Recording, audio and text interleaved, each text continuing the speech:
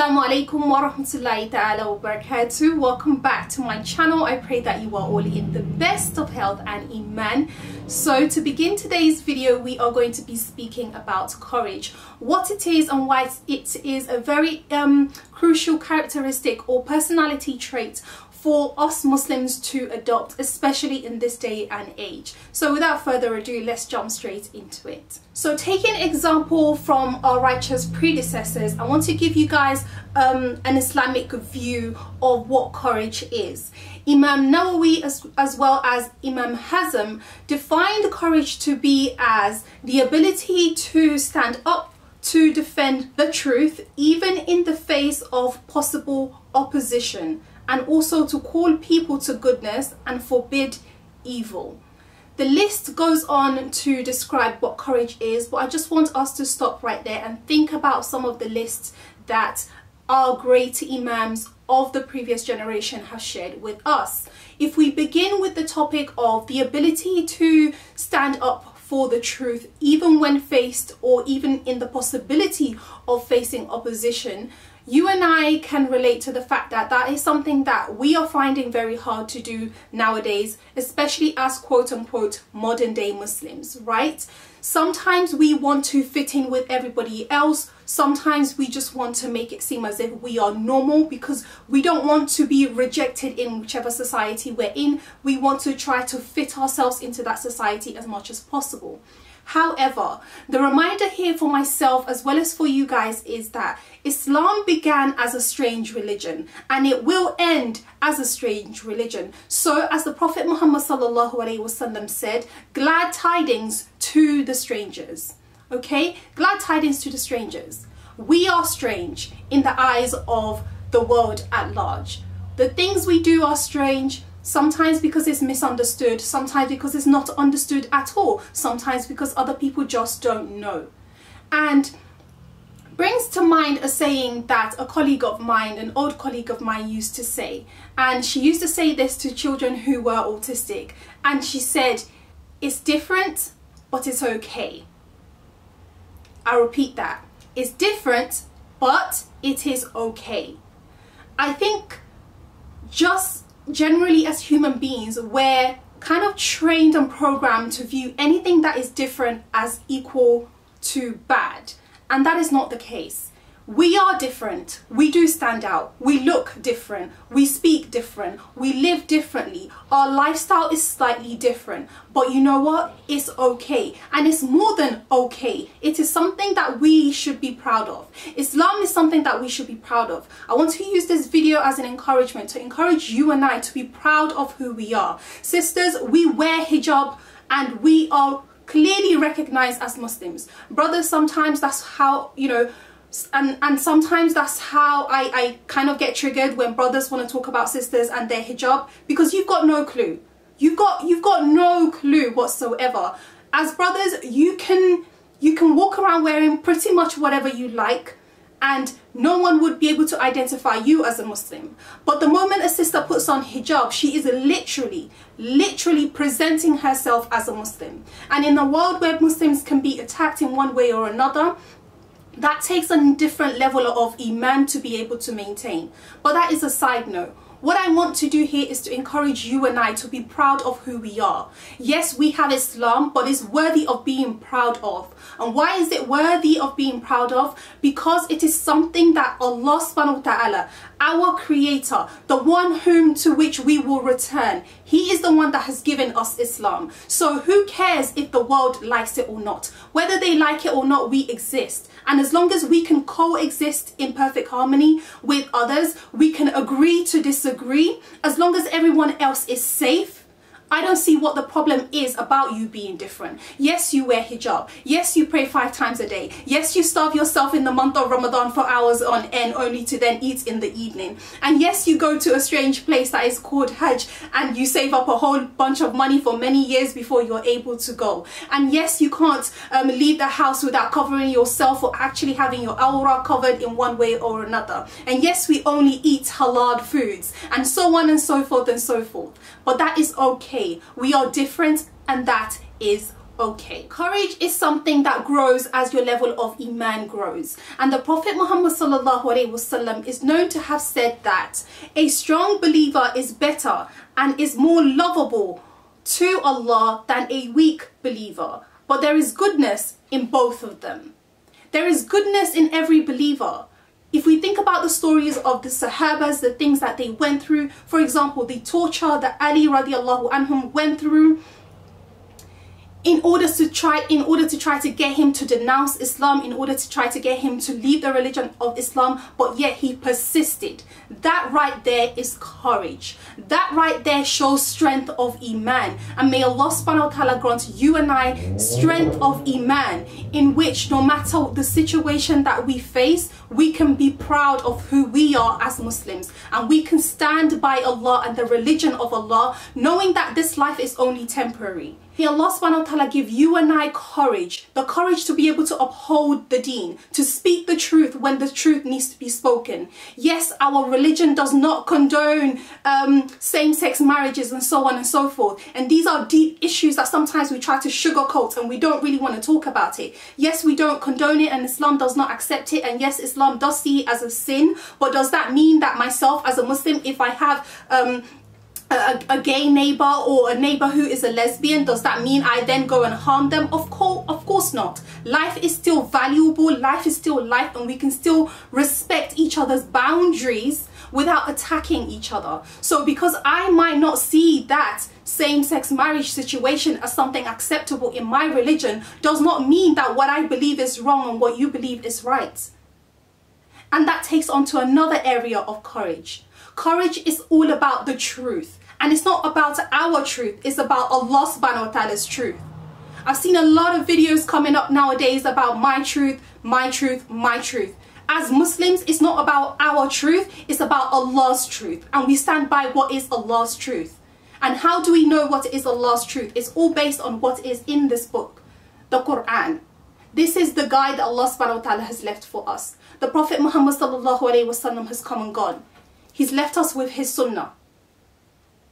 So if we can follow this book and follow the sunnah of the Prophet Muhammad sallallahu alaihi wasallam as an example, then it will be better for us. So again, may Allah subhanahu wa ta'ala grant us the courage that we need to uphold our faith and stand by it strongly.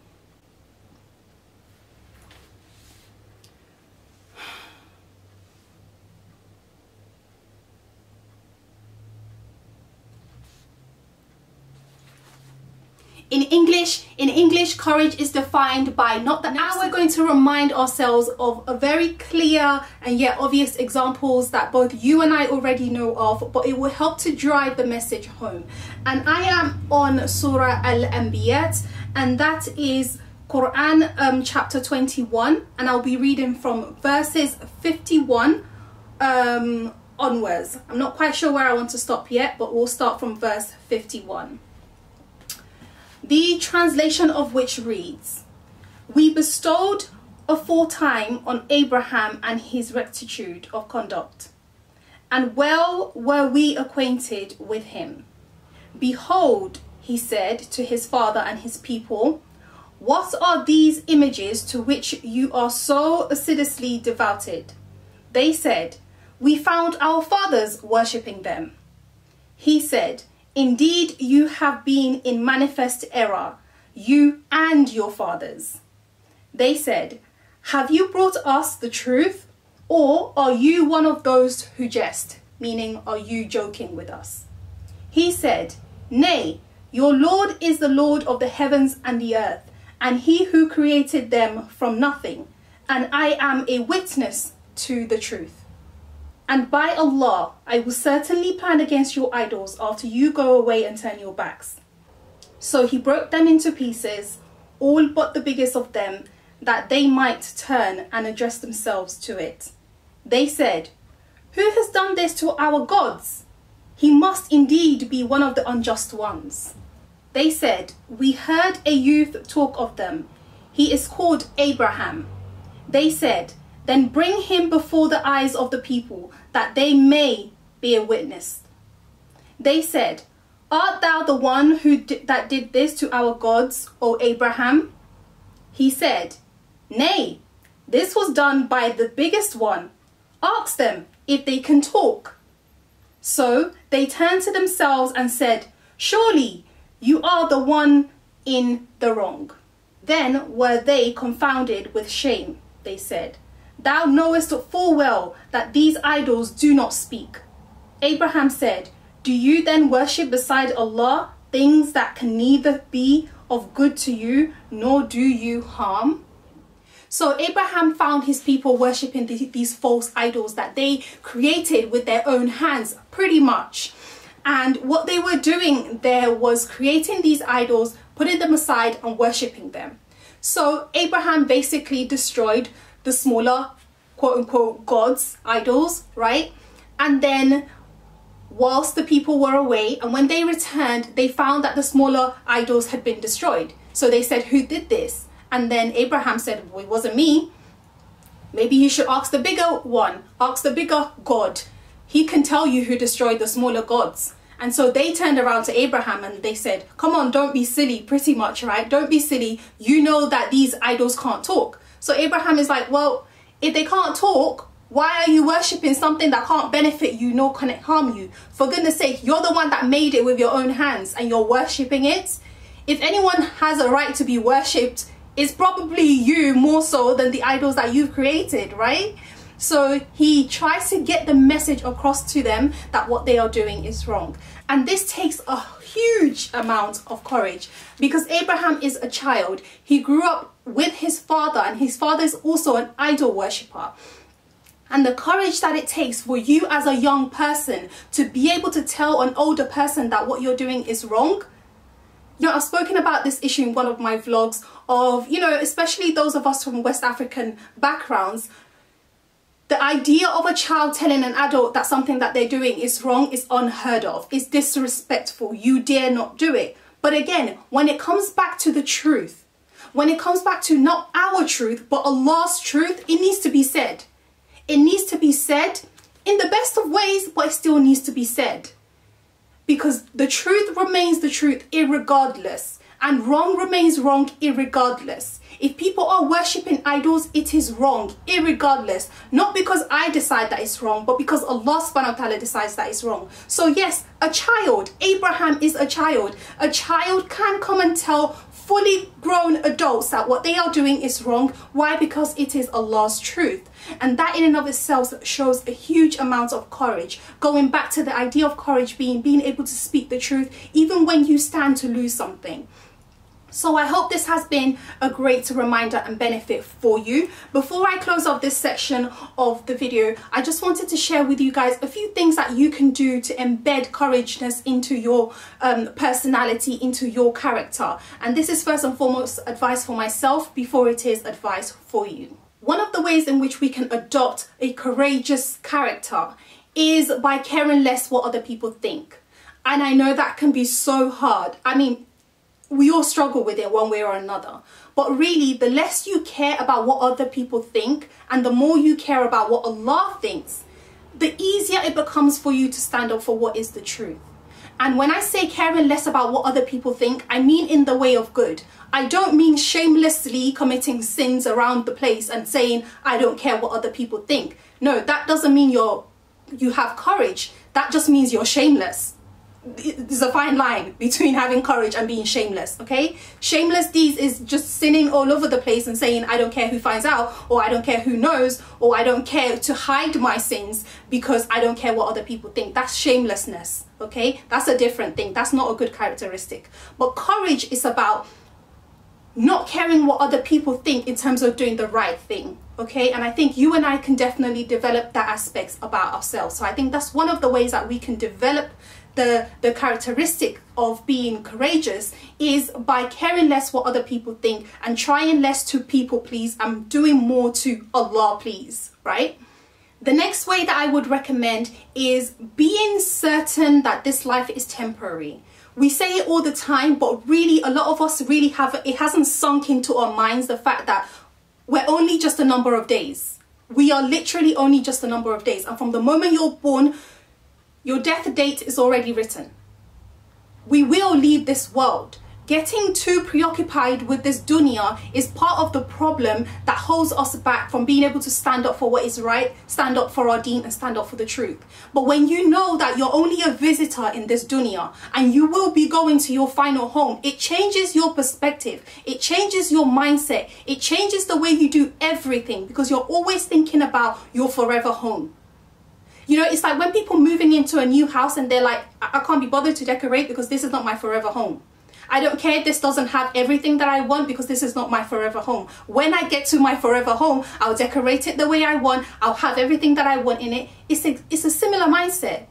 When you think about your forever home, you know that this place is temporary. You don't get so fixated. And so it's easier.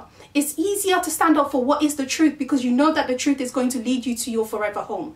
And at the end of the day, our actions will determine where we will end up, where our forever home will be, whether it will be in heaven or whether it will be in hell. So try your best to always remind yourself that this place is only temporary.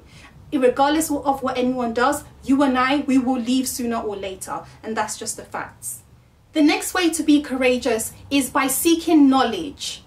Knowledge is such a light, it's a gift. It's hard to present yourself correctly when you don't even know your religion. So when someone else comes with an opposing view, we kind of back off because we're like, oh, okay, I don't really know what to say. I don't really know what to respond. I don't really have a comeback to what they're saying. Why? Because we lack the knowledge. So we have to make it a priority for ourselves to continuously learn. You never fully know the deen. There's always something else to learn. The deen is so rich. There are so many sciences. There are the fiqh of this and the fiqh of that and the fiqh of, there's so many sciences. But as well as knowledge is another thing that we really should consider is wisdom, right? Allah says argue with them in a way that is best, meaning we should use knowledge and also wisdom. Wisdom is something very, very important. You can have all the knowledge in the world, but if you don't have wisdom in terms of how you deliver that knowledge, it just will not sink in whatsoever. So another thing that will help us to have courage is certainty. And therefore, knowledge leads to certainty. Knowledge helps us to be certain of our religion, and it helps us to be able to argue our case and put it forward in a way that others can understand. And therefore, we're more able to stand up for ourselves in situations where we find others are attacking us and attacking our religion. So those are just a few ways that you and I can encourage ourselves to become more courageous, stand up for ourselves as Muslims, be proud. Sisters, wear your hijab. Brothers, wear your thobe. Go to the masjid. Ask for a place to pray at work. It's okay. We are different, and different is okay. Different doesn't always mean bad, and we stand up for Allah's truth, not our truth. And may Allah make it easy for you and I to adopt the characteristic of being courageous, to stand up for the truth, even if we feel that someone is going to attack us for it. But we stand up for the truth because it is Allah's truth, and nobody is going to change Allah's truth. So I hope you guys have enjoyed this section of the video, and without further ado, here comes the rest of my day. Hey guys, so I've been digging through my storage items, whoops, because I am looking for something, and this is the whole mess that I've created in the pursuit of looking for what I need. But get my foot through. I did find it. It's in that bag right there.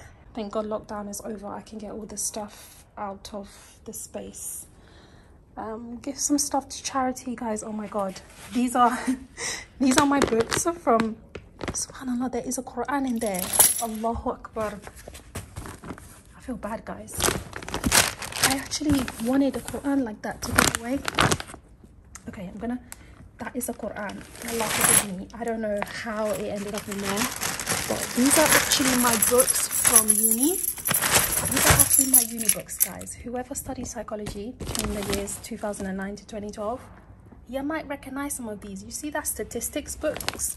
Those who say like psychology is not a real science, that was us. This is an SPSS book. That is another statistics book as well. Wow. Yeah, so basically I want to give some of, well, pretty much all of this away. I was going to sell it, but now it's just like, I don't know if it's relevant anymore because it's been so long. So all this stuff is gonna go to charity. I know it looks like a whole bunch of rubbish, but it's actually really not. There's useful stuff in there that I'll give away, inshallah. Astaghfirullah, guys, it was an actual, well, it is an actual Quran. It's actually the same one as what I have, but I think I know who I'm gonna give this to. In fact, if any one of you guys, I might hang on to this a little bit longer. If anyone's watching and you want some psychology, like university level psychology books, you can see there, let me know. I'll be happy to send you guys these. You just might have to pay for postage. Okay,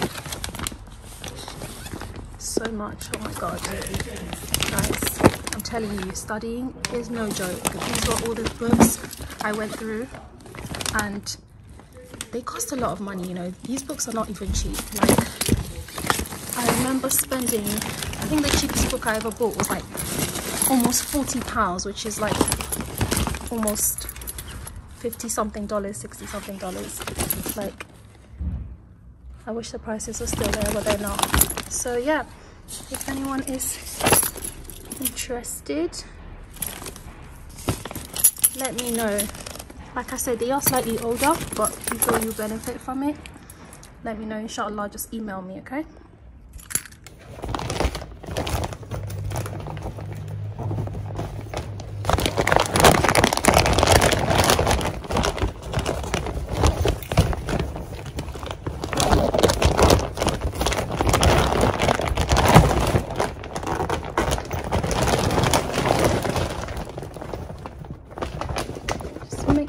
There's no more Qur'ans in there by accident. Oh, wait a minute, this might be another Qur'an. Seriously, Nafisa, this is not on. This is not on. It is. It's another Qur'an. Wow. Alhamdulillah, good thing I have wudu. Oh, this is okay. This is the one that I'm gonna give away. Okay, Sister Baraka, if you're watching, this is gonna be yours. Okay.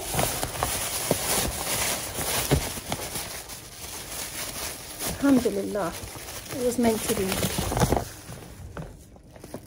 Where's the other one? Okay. Oh. Looks like this was not such a waste of time after all. This morning when I woke up and I realized that I had to come in here and dig through all of this stuff just to find the materials, I was regretting it. And I almost didn't even bother to continue when I got halfway through. But now I found 2 Qur'ans that I'm going to give away. And one of you guys might be able to have the books. If not, I'll just give it off to, I don't know, some charity. So I'm going to give these Qur'ans just a very, very light wipe down. Allahu Akbar. You go in looking for one thing and Allah decrees the other. You know the last vlog that I shared with you guys where I was ordering the Quran? Turns out that it hasn't arrived, so I'm just going to gift this one instead. To be honest, I don't know how I ended up with so many of these Qur'ans. I don't remember where I got this particular one from. The one for the transliteration.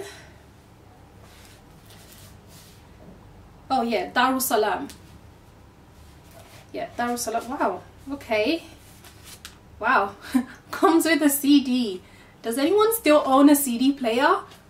I don't think I own a CD player. I must have had this for so long because, wow. I don't think they do that anymore. If they do, let me know, guys. But I don't think anyone does Qur'ans and CD players anymore because technology has advanced so much in the last couple of years. Oh wow, this is gonna be perfect. Yeah, so I have the exact same one, so that is why I'm going to gift this one away, inshallah. And you know what, guys, here's a tip. Maybe you should get some spring cleaning done this Ramadan if you have the energy for it. I must add, if you have the energy for it, because you never know, you might find some stuff that's just stuck up in there. Maybe clean up your garage or something. You might find things in there that you don't use and you don't need to be keeping in there, and someone else might be able to make use of them, you know. So it's all good, and also you get the opportunity to do an act of good deed by giving something away to charity. Someone else gets to have it and benefit from it and utilize it instead of it just sitting there collecting dust like in my case. Don't know how 2 Qur'ans ended up in a book full of my uni books, but alhamdulillah. So these were what I actually went in my storage room for. Okay, this fabric material is what I'm planning to use to get my Eid dress done for me. So what is happening is that I'm getting a dress tailor-made for me for Eid, and this was the fabric that I wanted to use to get that dress made. Now I have quite a few of these fabrics. I was actually selling them a very long time ago and then somehow I just left the rest of it in the storage room and kind of forgot about it. So I had a style in mind for the type of dress that I wanted for Eid, and that's when I remembered that this type of fabric will be perfect for it. It's kind of satin-like, but it's a lot thicker than satin, so I think it will fall quite nicely for the style that I'm looking for, which is very simple style, by the way. And this is what I'm going to wear at home on Eid day. So yeah, this was what I went in for, and I am still selling them, the remaining parts. So if you guys want like a 5-yard piece or a 3-yard piece, let me know. I'm gonna make them very affordable, 15 to 20 pounds maximum. So I was on like Pinterest for like hours, as you do. Those of us West Africans, you know how it is when you're looking for a style to get your dress sewn into. And after all the shenanigans and going through so many different like really fancy styles, I just decided to go for something really basic and really simple.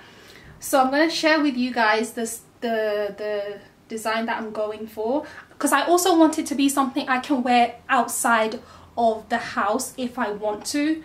So it can't be something like too figure hugging and too tight, so I need to have control over how tight and how figure hugging it is. So let me just share with you guys, those of you who are Yoruba that watch me, I'm just doing Iro and Buba, okay? And Iro and Buba is basically just, the Iro part is a wide fabric piece that you wrap around your waist, and the Buba is basically like a long sleeve, loose, very simple top that goes over it. So for those of you who just want like a visual image of what that is, let me share with you so that you can see better. Okay, so can you guys see that better? That's the kind of style that I'm going for. I was going to get a lace material to get this made into, but actually I do prefer the kind of satin material. So this is how it would be worn, okay?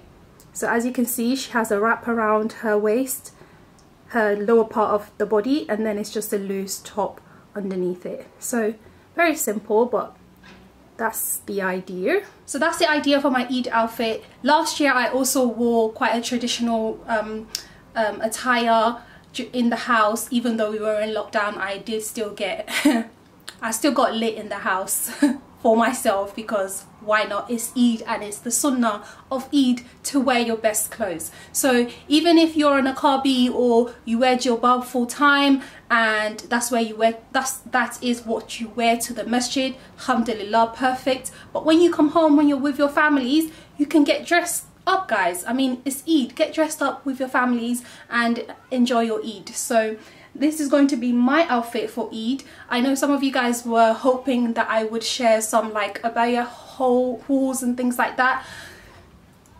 Thing is about that, I have too many abayas as it is. So if I ever do a haul, maybe it's like a sponsorship and I find a really good company that makes really great quality abayas that I want to share with you guys, that's where you will see me doing abayas hauls. Otherwise, it might just be a case of me sharing my just basic, normal, everyday type abayas or everyday type jilbabs that I need to top up, you know, as they kind of get old. But in terms of really fancy abayas, I'm pretty much counting about 36 of them at the moment, and that's a lot for anybody. So I'm not planning on buying any more, and I don't think there's any point in me sharing with you guys the type of abayas that I have, because you won't be able to purchase it. And I know for myself, it's one of the worst things in the world when I see something on someone and I'm like, that's exactly what I'm looking for, I need that, then come to find out I can't buy it. So what's the point? Okay, so please don't get upset with me if I am not sharing any abayas with you guys. But I mean, if you still want to see, let me know, but I just feel like it would be pointless, you know. But anyways, this is my material now. The goal is to take this to the tailor. There's a sister in my local masjid that makes dresses, so she's going to make this for me. And since we've only got 3 weeks of Ramadan left, I need to get this to her ASAP so she can put me in her queue for making dresses, because I'm sure she'll be pretty busy this Ramadan. Alright, so basically it's a hair care day. I need to get my hair done. So I usually do my hair at home by myself, and what I'm going to be using is this S-Curl No Drip curl activating moisturizer. It's meant to be a moisturizer, but I use this as a detangler. By far the best detangler I have ever used. I mean, ever.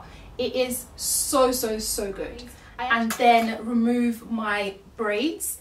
After I'm done removing my braids, I'm then going to wash my hair, shampoo and condition my hair. After that, I'm going to deep condition my hair using this olive oil hair mayonnaise. This is going to help to like restore the strength of your hair, and I've added extra olive oil in there just to kind of boost up the conditioning ability of that. After that, I'm going to then let my hair air dry, and then I'm going to moisturize with my Shea Miracle leave-in conditioner and rebraid my hair. This is my routine, guys. I keep my hair braided probably 90% of the time, and then once in a while I'll leave it out and just enjoy it for a couple of weeks and then braid it back up again. If you want your hair to grow and you are a black sister, sis, you need to do something about some kind of protective styling. By the way, this thing here that you're going to see on top of my head, this is a steaming cap. It heats up, warms up, shall I say, doesn't really get too hot. It warms up so that it helps the products that you put into your hair to penetrate deeper into the shafts of the hair. So that's why I have this on, if you're wondering what exactly it is. Anyways, as I deep condition my hair, I'm going to be actually reading this book. You guys know that this is one of my books I wanted to read for Ramadan, and then I'll read Quran later.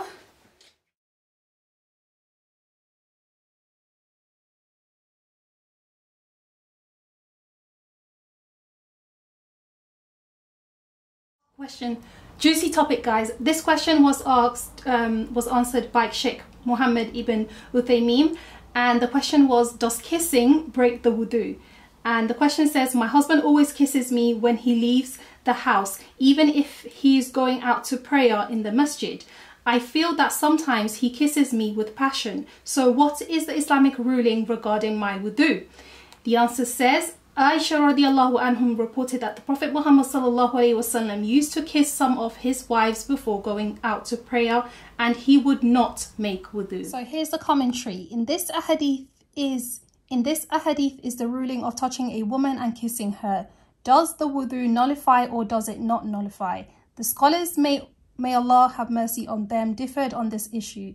There are some among them who said kissing nullifies wudu in all situations as soon as the woman is touched. There are others amongst the scholars who said that the wudu only nullifies if a person touches the woman with desire. And lastly, a third opinion of the scholars is that the wudu does not nullify no matter what. This last opinion, which is the wudu does not nullify even if he kisses, touches or hugs his wife is the most correct opinion. This is the case so long as he does not ejaculate, no secretions come out. So the wudu of both man and woman is not nullified. This is because of the rule of the state of wudu remains upon what it was until there is proof that it is broken. There is no proof in the book of Allah nor in the sunnah of the Prophet Muhammad ﷺ that shows that touching a woman nullifies wudu. So based on this, touching a woman, even skin to skin contact and even kissing and hugging with desire, all these does not nullify wudu, and Allah knows best. Right, I can feel my head getting warm, so I think I'm gonna pause right here. I'm gonna go wash my hair and then I'm gonna braid it. Obviously I can't share that with you guys, so you gotta go. Inshallah guys, I'll see you in my next video. I don't really have hijab on obviously because my hair is under a shower cap and it's steaming. I just have this wrapped around my neck just in case anyone's like, how do you steam your hair with hijab on? It's not on. Alright guys, anyways, I'll see you guys in the next video, inshallah. Asalamualaikum wa rahmatullahi ta'ala wa barakatuh. Okay, let's go. Wash this off.